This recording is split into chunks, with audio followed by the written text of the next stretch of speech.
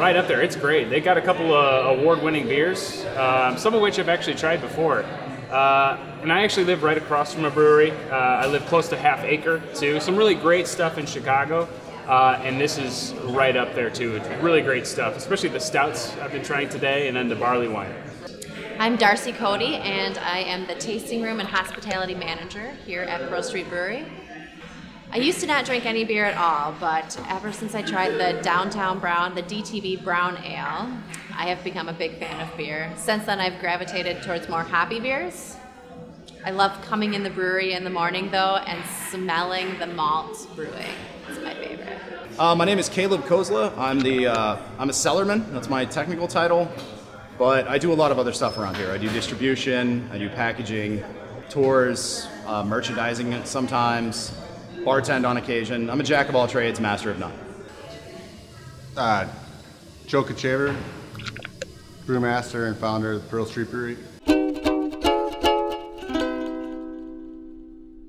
Well, I spent some time out west, and I kind of wanted to get back to Wisconsin, where I was born and raised.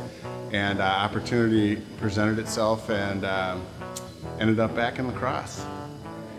When we first acquired this cool old building, our first order of business was getting the building fixed up so we could use it for a brewery, getting our equipment in here. And then our tap room actually didn't come till maybe a year and a half after that. My dad and I founded the Pearl Street Brewery in '99, but we wanted to really enjoy being part of the community of La Crosse. And if you're from La Crosse, you know where Pearl Street is.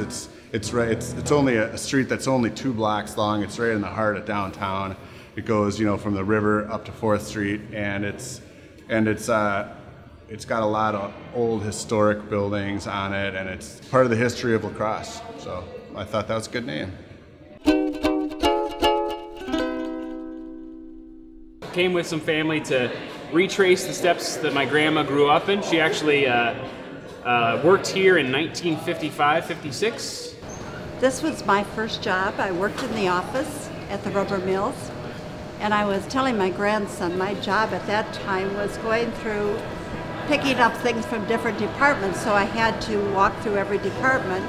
And being a high school girl, just out of high school, I got a lot of whistles back in those days from the guys working on the line. But it was a big plant. In fact, our father, years ago, worked at the rubber mills back in the 30s, and he could not take the smell of the place. But this was quite the place back in the 50s and 60s. This building was built in the early 1900s. It housed the La Crosse Footwear building, which was originally called La Crosse Rubber Mills.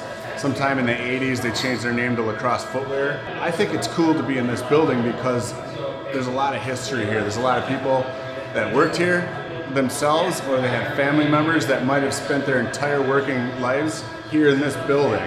It's got a lot of history for La Crosse. At one point, it was one of the biggest employers in the city, and it's really great to be part of that heritage. We still get a lot of old timers in here that that tell stories about how they worked right here where our brewery is now, 30 years ago, and they were making rubber boots, or they were making hip waders or raincoats, all that kind of stuff. A lot of that was made right here in this factory building, so we're really liking it. And it's huge, so yeah, we do have a lot of room to expand and grow, and that's our plan. Yep, this is a 4-story building. We don't use all 4 stories, but as we grow and expand our brewery and we have new equipment and new people in here, they're all going to need a place. So we have a lot of room for growth, and we're in a good spot for that. Other than a couple years during our transition phase between downtown and this location here, other than a couple years in there, we've been growing consistently every year. And a big growth spurt for us happened when we started bottling beer, because for the first 8 years of Pearl Street Brewery, we only did draft beer. We started out, like I said, in the brew pub situation, so it was all draft, it was all tap beer. And then we had a bottling line. We were able to finally expand outside of just the western Wisconsin region here. We'll take them off. We'll make up another 24. 6 bottles will advance down the line here. This will come down, grab all those bottles around the collar, and then those straws will plunge into the bottles, purging out the atmospheric air with sterile CO2. It'll then start filling with fresh, clean beer out of the bright tank, and once it hits a fill sensor, it'll pop up and it'll cap underneath there. Well, you know, this was built in 2001. This was built, I think, before the Japanese bombed Pearl Harbor. This is just cast iron and grease. It works like a champ. So this is where they'll get a label. The label will then get smoothed around in the brushes. It'll come around the corner. It'll get a date code sprayed right here. And my buddy Jesse, who works on the line with me, he'll be standing right here with an empty case as the bottles come down the line. We started at a 7-barrel brewery. It's like 200 gallons of beer. And we grew into this size a few years later. This is a 20-barrel brew house, which is about 650 gallons. And we double batch our beers. So what that means is in a day we brew twice for each batch. And these are 40-barrel fermenters behind me. And so that'd be about 1,300 gallons of beer. Much of this equipment came from a brewery that grew in Colorado, a brewery called New Belgium. This was some of their original equipment, and they've grown to be a much larger brewery. Other stuff came from other breweries. Some of it we had custom made for us. It is all over the place. When we have people coming in that are traveling from out of town, I try to get a feel for what kind of beers they like to what I should give them. We have some people who are stuck in their ways and they just want a lager, your lightest beer that you have. I try to get them to try the DTB Brown Ale. Sometimes we have in some ladies who don't like to drink beer. I also try to persuade them to try a DTB Brown Ale, thinking I can turn them a little bit. But then we have our regular customers who are Pearl Street Pale Ale drinkers, and they come in for that regularly. When we first opened in December of 1999, I had 3 beers. It was our Brown Ale, Pearl Street Pale Ale, and a beer called Wayward Irish Red. Those were the first 3 beers that we threw out at a big party. The mayor was there, TV people were there, and we tapped up those beers, and 2 out of the 3 of those have stuck around this whole time. So one of them is still our Brown Ale, kind of a local favorite, and it's grown to be a favorite around the state of Wisconsin. We actually brew a lot of brown ale here, more so than any of our other beers. So that beer's just got its own personality. People like it for what it is.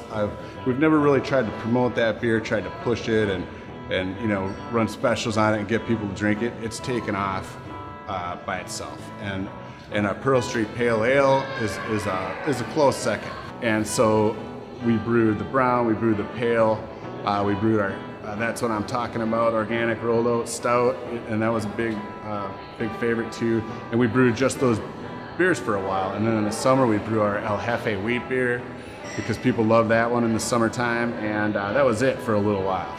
And then we put the tasting room in, maybe a year and a half later, put in 8 tap lines, and now we keep them all full. We're actually going to be adding some more tap lines here pretty soon. Constantly rotating seasonals, specialty beers, limited release beers. So we're back, kind of have the best of both worlds. We are cranking out a lot of our big sellers that are out there, the flagships that are really paying the bills and that are widely accepted and people really like them. And then we're also able to produce a lot of fun beers, a lot of double IPAs and barrel-aged beers and sours and stuff like that. So we have a lot of fun with it. People don't come here just to drink and get drunk. People come here to talk beer, learn beer, experience beer, and when they come and they see a lady behind the bar, they're very impressed by the knowledge that we're able to give them.